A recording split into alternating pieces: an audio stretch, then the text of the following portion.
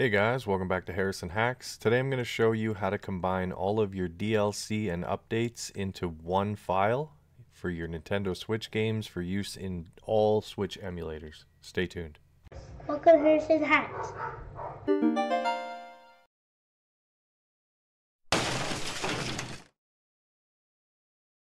Hey everybody, welcome back to the channel. So today I'm going to show you a better way to do all of your updates and DLC into one file. Anytime you want to use a new Switch emulator, it'll already be baked into one. You can see here I have a base game. This is the old way. You'd have to right click on your game in Ryujinx, manage title updates, then you would have to go to add, then we'd have to find our updates.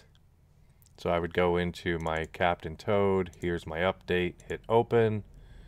Now I've got to click on it, hit save, it updated. Now I've got to right click, manage DLC. Now I've got to add my DLCs. I've got two down here. I'll hit open, select them both, save. Now my DLCs are installed. And that's just the old-fashioned way. So I'm going to show you a new, better way, and then anytime you have a new Switch emulator or you want to transfer, it's all baked into one file.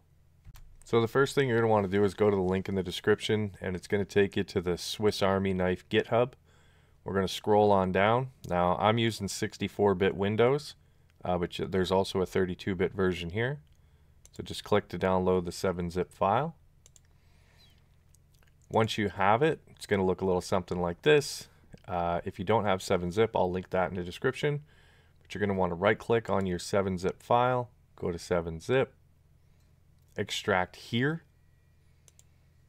It's going to extract the SAK_64-bit folder. We're going to open up that folder and start sak.exe. There we go.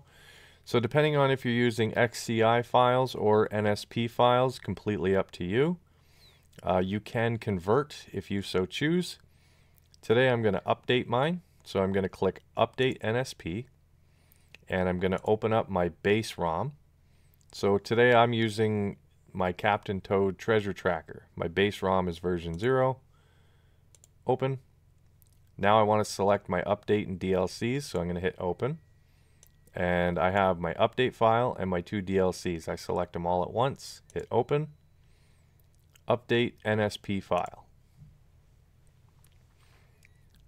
Now this doesn't take too long to do, but basically what it's doing is baking 4 files into one, and now this game will always have the DLCs and the updates currently installed. You never have to go and reinstall them all over again.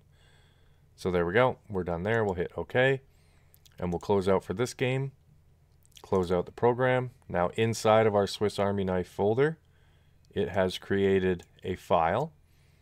And this one tells us we have 1 game plus 1 update plus 2 DLCs. So I'm going to take my file, cut.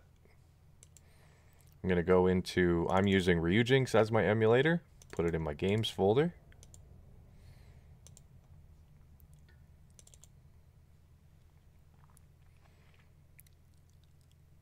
And now when I open it up, I have my updates and my DLCs already installed. Everything's ready to go.